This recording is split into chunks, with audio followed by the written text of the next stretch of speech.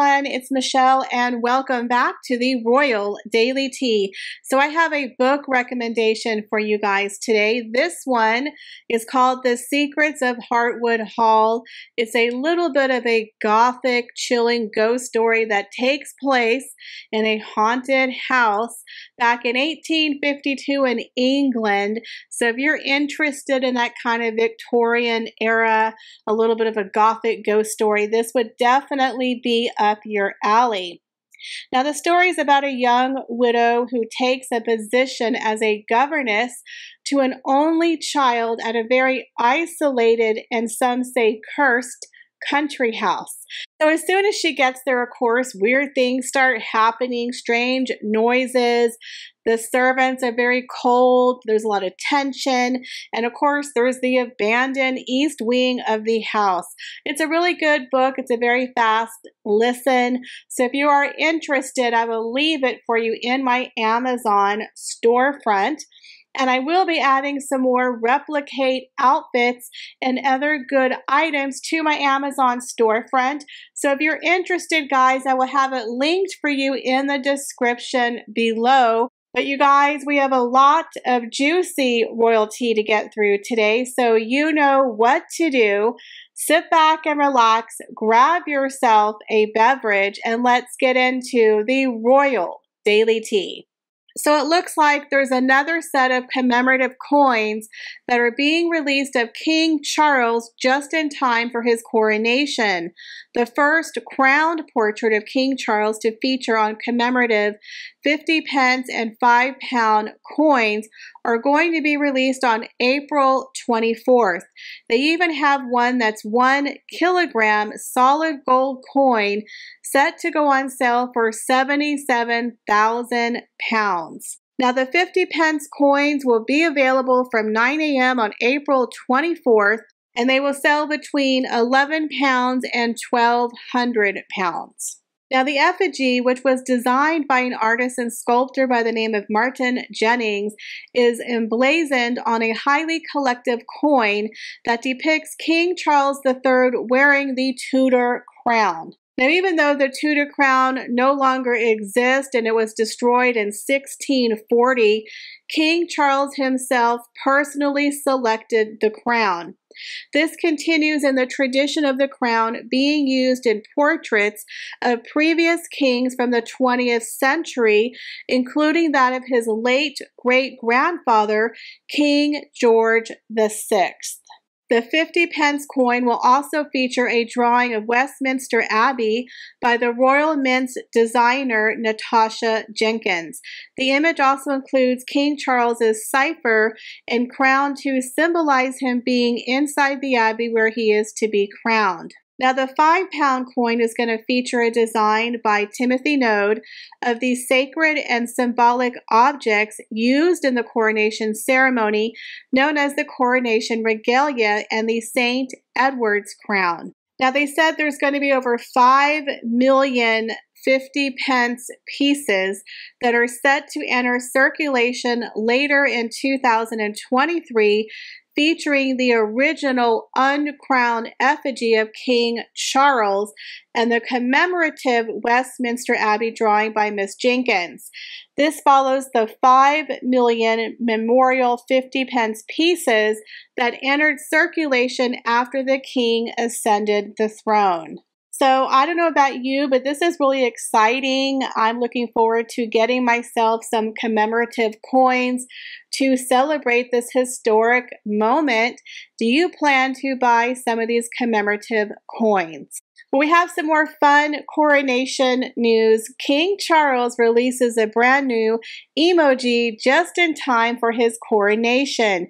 If you remember, they released one for Her Majesty's Platinum Jubilee, an adorable corgi by the name of PJ. Now this one is of the King Edward crown, which he's going to wear during his coronation.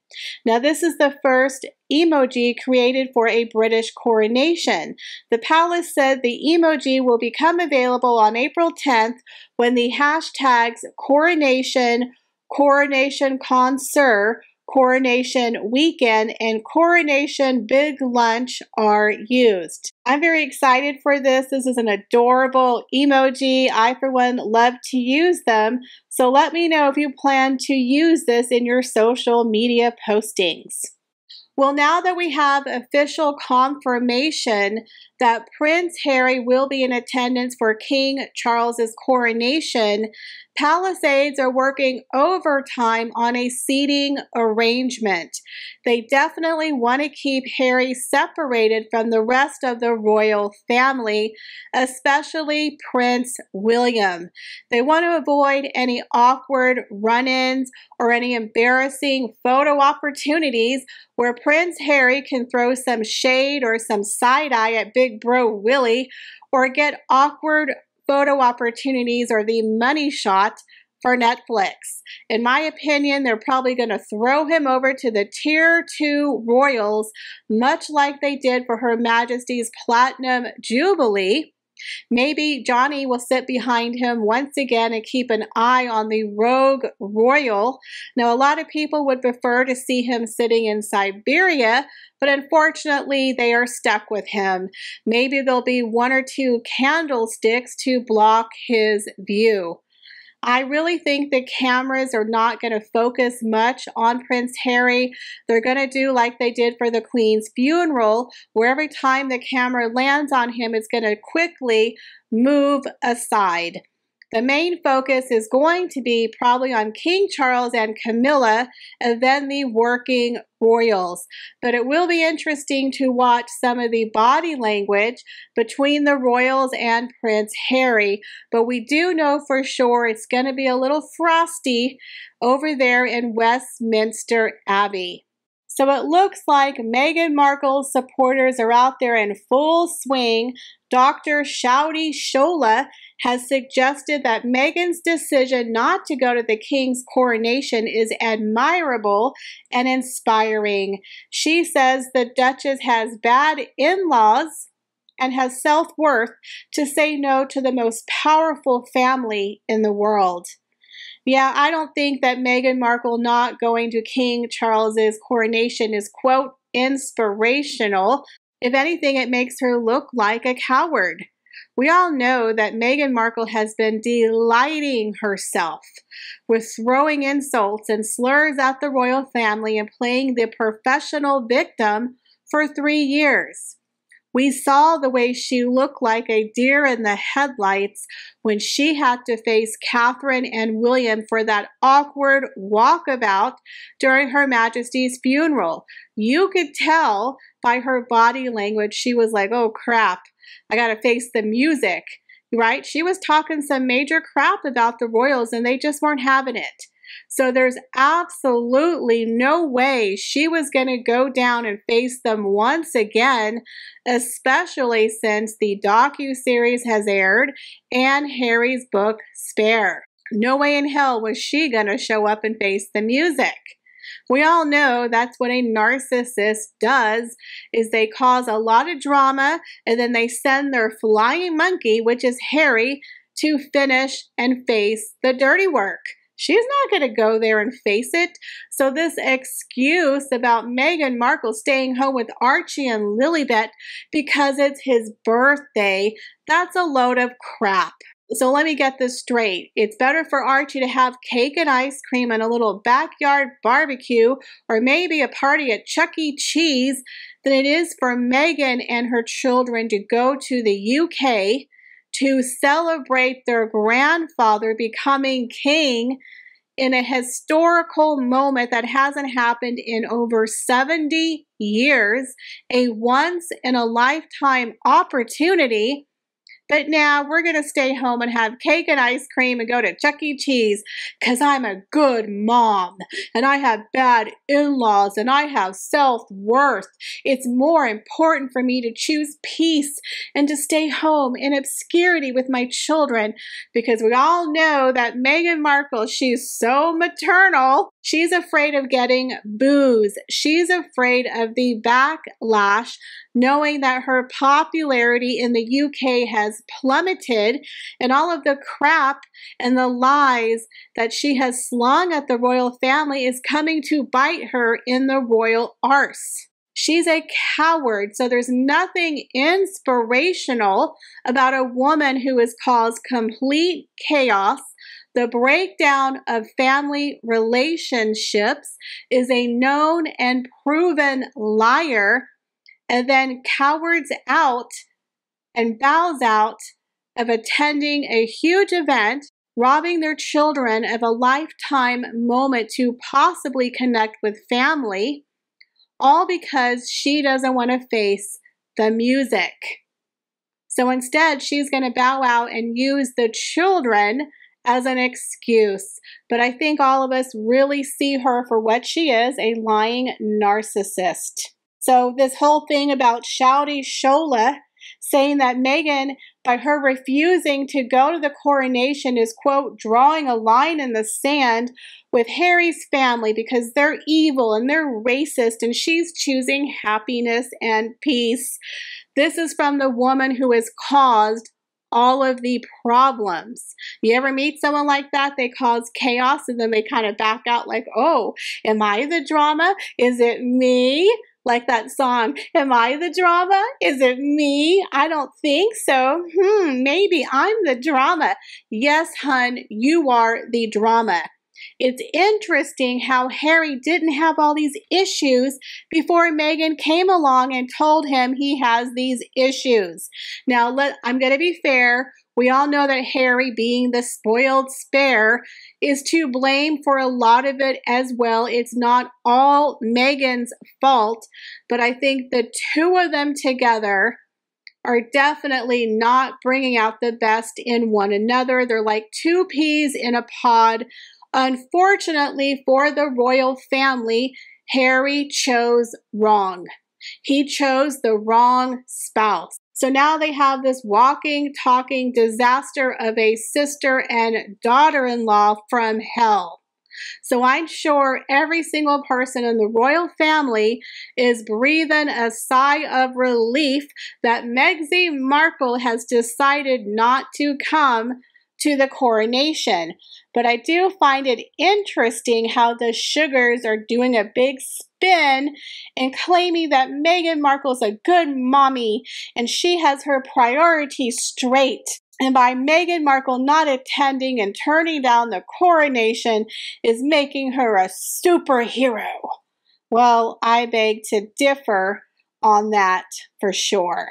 So is Meghan Markle's time with the royal family 100% over? And is there absolutely no way back for Meghan Markle? Has Meghan Markle reached the point of no return for the royal family? Now we know that her husband, Prince Harry, is returning alone on May 6th for his father's coronation. And it is rumored that King Charles really wanted to have a photograph with him and his two sons. So he's definitely happy to have his son there, although they have a very strained relationship.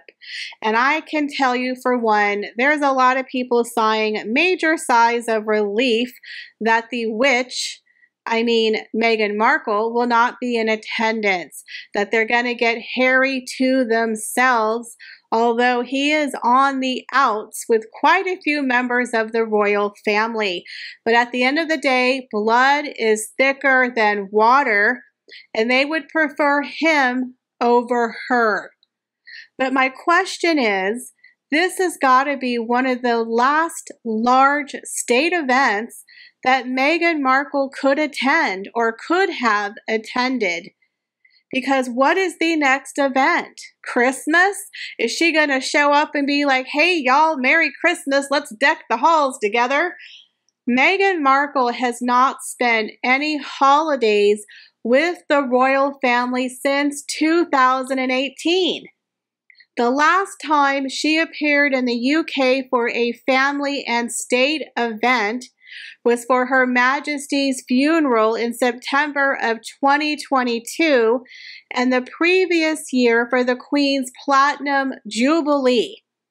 But without Her Majesty the Queen, Meghan Markle really doesn't have many fans or allies left in the royal family. And by her bowing out of one of the biggest events in the royal family, especially for her father-in-law, King Charles, the man who walked her down the aisle, the man who welcomed her into his family, she's pretty much saying, F you, Daddy Charles. I don't care about you. It's about me. To me, this is a royal snub, and it really means that their relationship is fractured, because if she had any kind of feeling or relationship toward King Charles, she would go. This is not a birthday party or a Christmas. This is a royal coronation, a once-in-a-lifetime opportunity that hasn't happened in 70 years. And she's like, nah, I can't make it. It's Archie's birthday. Sorry, Pops. Maybe I'll catch you at Christmas or Thanksgiving, all right? But I got more important things to do here in Montecito. What? No. So in my opinion, this is the beginning of the end of Meghan Markle's role and relationship with the royal family, because after this, what do they really need her for? What event would she possibly come over for besides the possible funeral of King Charles in the future? That's if she's still married to Harry at that point, which is debatable. In my opinion, she's going to be the future Sarah Ferguson 2.0 or Wallace Simpson. I guess you can take your pick. We have Prince Harry, who is a blood royal. He's a born royal. He's a member of the royal family. So he will always be a part of the royal family, even if it's strained, even if he's living in exile, like the Duke of Windsor. He's still a royal. He'll still have a string tied to them. And they would take him back over Meghan any day of the week, especially if they divorced. You know, Daddy Charles would come back and get Prince Harry and drag him back to the UK and set his ass straight. We all know they would have an intervention, get him some counseling, get him off of his little substances and his magic mushrooms, and get him some real help. If he really left Meghan Markle and said, Daddy, I need help, they would take him back, because after all, he is family. Meghan Markle is family through marriage only. Now the grandchildren, Archie and Lily, yes, for sure, they would definitely step in and help them. But Meghan Markle, they could take her or leave her. She's really not important to the family. I hate to say it, but let's be honest here. She's been the daughter-in-law and sister-in-law from hell. Nobody's missing her. All right, Meghan? No one's missing you. They're all breathing a sigh of relief that you're not going to be there and make a very tense and important situation more awkward than it already is going to be with Prince Harry. But at the end of the day, Prince Harry, he's blood, he's family. King Charles is happy to have his son there, although it's definitely going to be awkward. But Meghan Markle, in my opinion, this really speaks volumes that, girlfriend, you're on the way out. There's really no role or place for you. If you can't go to the coronation because it's your son's 4th birthday party, like you couldn't have thrown him a little backyard barbecue birthday at Frogmore at a friend's house the way you did for Lilibet the year before at the Queen's Platinum Jubilee. I mean, come on. Is anyone buying this load of crap that they're trying to sell you? What this message is really saying is, we're done here. The royal family has wiped their hands of Meghan Markle, and she's pretty much agreeing, we're done. There's no relationship between Meghan Markle and the royal family, but Harry is showing up. And that to me is telling me a couple of things. One, Harry and Meghan know they still have to have a shoestring to the royal family. So Meghan, she's not pretending anymore. She's like, nah, you do it, Harry. I'm over it. It's your family. You deal with it. So Harry is going over there to be seen with the royals, to play the part of the dutiful son, even though he's the victim and he's just the spare that no one loves. They love William more than him and he's just the victim, but he's going to show up and put on his Sunday best and appear with Daddy on TV for the coronation because his brand and his livelihood depend on it. But Meghan is not going to help him. She's going to throw the rocks and the stones and let Harry get the brunt of it. You know what I mean? Like I said before, she's not loyal. She's not a ride or die chick. She's making Harry face the music all by himself. Okay? But best believe she's planning something in Montecito. Her book, some more pap pics, rumors of a second season of her podcast. I don't know if that's true, but that's a rumor. Of course, the reinvention of the Teague, all while using the Duchess of Sussex title. Again, she's going to be Sarah Ferguson 2.0, monetizing on her connection to the royal family and her title, while not really being an essential part of the royal family. Word has come out that Fergie's not even invited to the coronation because she's the ex-wife of Prince Andrew, the disgraced brother who's being hidden behind the candlestick with Harry at the coronation. But let's be honest here, Fergie really doesn't have a huge connection to the royal family besides the fact that she's the ex-wife of Andrew and the mother of Princess Eugenie and Beatrice, much like Meghan Markle, who's now the wife, the current wife of Prince Harry. She could be the ex-wife one day, and she's a mother of Prince and Princess Lily and Archie. So in my opinion, in 10 years, Meghan, look to your right, look to Aunt Fergie, because that's your future. Obscurity, outcast, not in the royal circle, but still monetizing on titles. And Harry, if you don't watch it, you're going to be the Duke of Windsor or Uncle Andy. That's like your future. I hate to tell y'all, but that's where you guys are headed, right? So in my opinion, this really speaks volumes that there's absolutely no love lost between Meghan and the royals, and there's no more pretending. It's over, folks. She's not going. They don't care. And really, where is she ever going to go to a state event unless it's King Charles's, funeral? She's certainly not going to go to William's coronation. I think it's done. She's done with the royals. They're done with her. The era of Meghan Markle being a part of the royal fold, it's kaput. But Prince Harry, he's still holding on by a shoestring because he knows when his marriage hits the crapper and the iceberg hits the Titanic, he's going to need a lifeline to Daddy. So he's keeping that shoestring a-dangling, making sure he still has a little bit of a pull with the royals.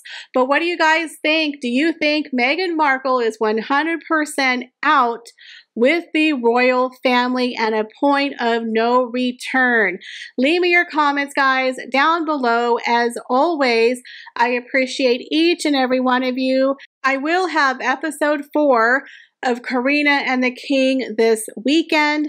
But you guys, thank you for stopping by the channel, and I hope to see you in the next video. Bye, guys.